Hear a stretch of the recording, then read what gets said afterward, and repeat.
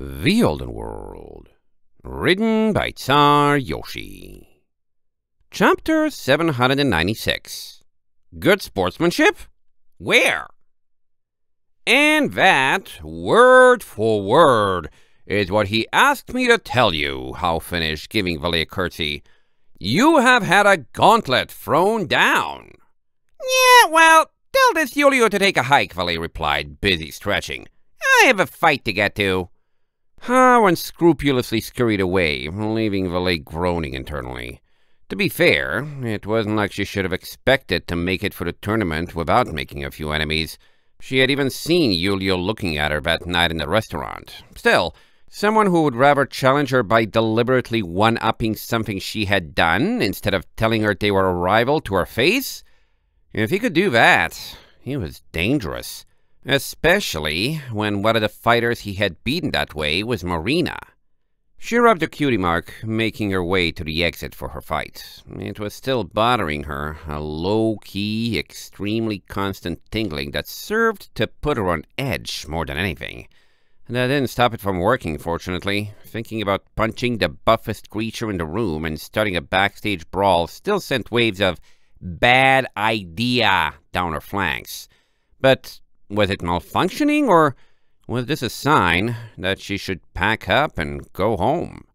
The latter wasn't on the table. Valet fixed her grin back on her face. She had come this far in the tournament, and finally had a reason she cared about to see it through to the end. No reason whatsoever. Sure, it would be dangerous, but so was every other thing she had done in her life, and she wasn't going to leave herself with regrets about this one. Straightening her beret, Valet marched up the staircase towards the battlefield. "All right," Valet demanded, strolling out into the morning light. "So, how's this gonna go? 2 against 1? Gonna try your odds ganging up on me?" Neither of her opponents were listening. Diego was having an intense stare-down with a wiry griffin in a teal shawl who sported impossibly sharp eyes. "Stand back, Valet," Diego warned, holding a hoof out without blinking or looking away. "We might have scheduled this as a last pony standing, but for me, it's a grudge match. You sit tight and just fight the winner." Valet blinked, scratching her head. "Is that legal?" "Master Kickface knows no rules except kicking face," the griffin replied in a thin, tweedy voice. "And his feet have been challenged." Valet covered her ears from the force of his avian outbursts, backing off a few steps. Okay, a little personal history here. Look, I just want to fight someone good, but you two clearly have a thing going. A series of explosions sounded from the other side of the field as a unicorn engaged in the simultaneous match at the other side of the field let off some gigantic spell.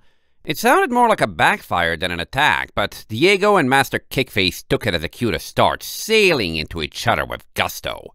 The griffin's hind paw collided with Diego with a terrific thwack, but even as Diego flipped backwards from the force, he turned the momentum into an attack of his own, slicing upward with his augmented horn and scoring a tear on Kickface's shawl.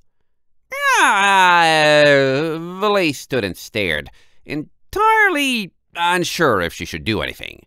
Master Kickface kicked again, and Diego met it with a punch from a reinforced combat boot, a shockwave of force crackling as the tide seemingly turned in his favor. "Scrah!" Master Kickface hollered, pivoting and dancing, conceding ground before charging Diego's side with a jump and a bicycle kick. Diego rolled away from the blows, but Kickface's momentum changed mid-air with a flap of his wings, and he landed his namesake straight on Diego's head. Diego writhed backwards, spinning away on the ground to guard his face as he grappled the limb that had struck, preventing his foe from getting away. He swung his hindquarters into a kick, lashing into the griffin's midsection with 2 more combat boots and sending his opponent tumbling backwards. Master Kickface skidded to a stop, but Diego had time to get up, and they both stared each other down, breathing heavily. "You have learned from my technique," the griffin raspily remarked, "but you cannot surpass the master!" Guys? Valet held out a hoof as the pair flew at each other again. "Not that I'm complaining about a free win if you beat each other up too much to fight me, but I kinda have Nothing to... Her cutie mark twinched suddenly in intensity, and she sidestepped, a boulder torn from the floor and launched by the nearby battle rolling right through the space where she had stood. Diego and Master Kickface weren't so lucky to have the powers of foresight she did, and the rock clipped the griffin's tail, earning a yowl of fury. "Who dares?" Kickface demanded, breaking away from Diego and holding up a talon for peace as he stalked toward the other melee. "Scheduling issues," Diego replied, rubbing a bruise and sporting a considerable black eye. "Are you finished?" Master Kickface spat on the ground. "Interruption for interruption! Let's mess them up so we can get back to a battle in peace." Valet raised an eyebrow, taking a few steps after him. "Okay, I'm definitely sure that one is against the rules." "The Cerosian has no brain," Master Kickface admonished, shaking his head in determined exasperation and quickening his stride. "The only rule is kicking face!" Diego charged after him, leaving Valet blinking and following along with caution. The other battle was between Saffron, a small unicorn with a large horn, and a Pegasus who looked to be having a very bad day. Valet raced closer, sizing up the situation. Saffron had spotted Kickface coming and was fighting a defensive battle, her horn projecting a shield, mostly covering for herself while the smaller unicorn held the Pegasus in a bad position. The unicorn looked up at the last second, ears folding as he realized what he was about to be hit by. "Wah! Wah!" Master Kickface threw himself into the other battle, heading straight for the little unicorn who was most likely the cause of the boulder.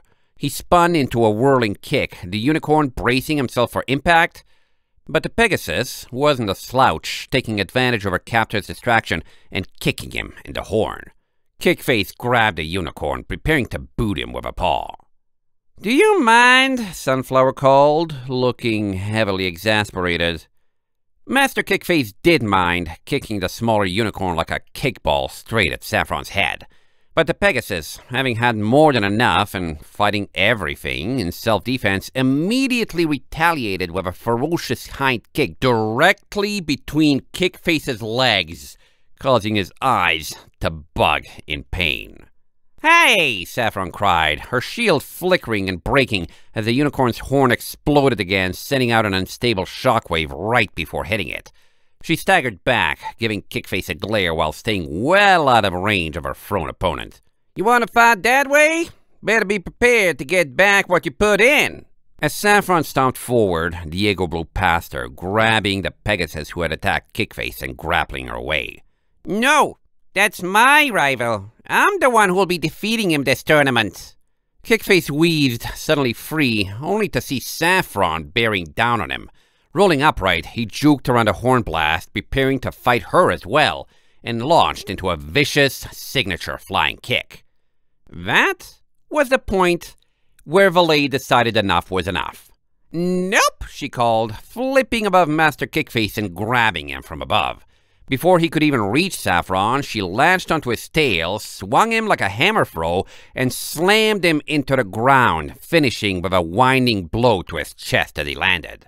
"Not your battle, and that's my friend," Valet lectured, standing on the griffin's head. Below her, he wheezed and passed out. "To be fair, we were asking for this to happen," Saffron apologized, resummoning her shield. "Now, if you'll excuse me, I have to..." Another horn backfire sounded a short distance away, and Diego slumped to the ground, having been ganged up on by the Pegasus he tackled and the small, unstable unicorn. "Ah," Valet remarked when he didn't rise. "I guess I win." End of chapter 796.